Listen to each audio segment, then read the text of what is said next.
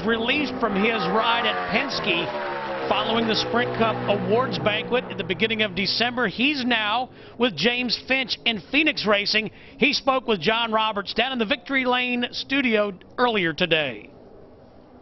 And Steve, thanks a lot. We have Kurt Busch joining us now. And Kurt, after a few days with your new team, new car, so much is new right now. It's probably not that big of a learning curve for you actually driving the race car. But as far as getting to know all the new people involved in your new team, how is that going? It's been fun. It's been exciting. And the results on track have been over our expectations. I mean, today, to finish off our final qualifying run, we were second on the board on guys that made Q runs. So the energy with the team and the small group that we have, it's very intimate, and it's very exciting to see these guys this pumped up about racing. Now, every time you've been in the Daytona 500, you've at least been close. You've had a great shot at winning this race. But you said yesterday you feel like this is one of your best shots ever.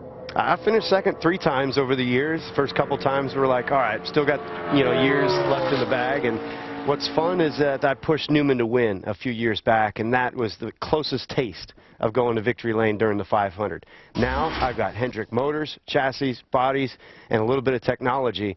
Hendrick, they're the team to beat at Daytona every year. Absolutely, they are. And also, when people might look at this move and say, okay, Kurt Busch is going to a single-car team, that's not really the case. I mean, you've got some great backing in those other partners. Yeah, I mean, the way that Finch has it set up and his relationship with Hendrick, it's great. And to have Chevrolet equipment, so to speak, but it's a matter of us doing the work as a team. And this is a group that reminds me of my old Southwest Tour days, where we're thrashing just to get the car to the track, and it's just a jamble to get things there. And when you show up, man, we hope that we exceed our own expectations. Yeah, now you mentioned a second ago all the success you've had at Daytona and coming so close and pushing your teammate Ryan Newman to the win at one point.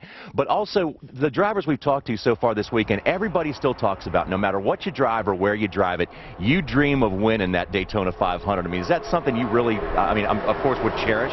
Well, you have to visualize that success. And all the names that have won, all the greats that have been into Victory Lane here and hoisted up that trophy, it's a special moment, but it takes all of that effort to get there. It's the team, every bit of the package has to be involved, and you got to have Lady Luck on your side as well.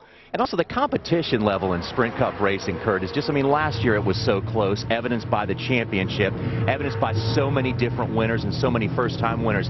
Do you feel like that's going to be ramped up, the competition level in Sprint Cup, just a little bit more this year? Well, it is. Right now, I see it as an owner's market where a lot of drivers are moving around and there isn't as much sponsor money to be exchanged, so to speak. So right now, the drivers have to pull harder to get the job done, so to speak. So a lot of guys have moved around, and we'll see how it all shakes out. But it's just a matter for us on our team at Phoenix Racing just to do our thing and worry about our own gig. Now in your position now, you probably have a little bit more of a choice of dancing partners, whereas before in a multi-car team, you want to get together with your teammate.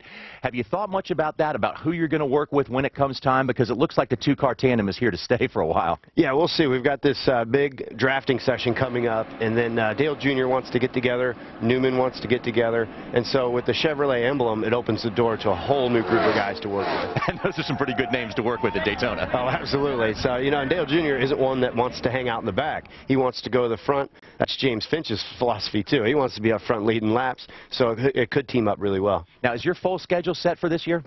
Yeah, I'm running every Cup race, and nice. The shootout. We got a great sponsor with Tag Heuer coming aboard, the full car, and then they're going to be a great associate at the 500 and my hometown race in Vegas. So talking with a lot of sponsors, trying to put deals together. It's almost like I got my briefcase for the sponsor stuff and the business side, and then I got my driver bag to show up and jump in and have the fun. Well, Kurt, best of luck, man. Continued success here at Daytona, and best of luck with the new team, because this is a team that has won a plate race before. Let's not forget that. Absolutely. Thanks a lot. All right, thanks a lot to Kurt Busch, and we're going to come back in just a moment with much more for Preseason Thunder at Daytona.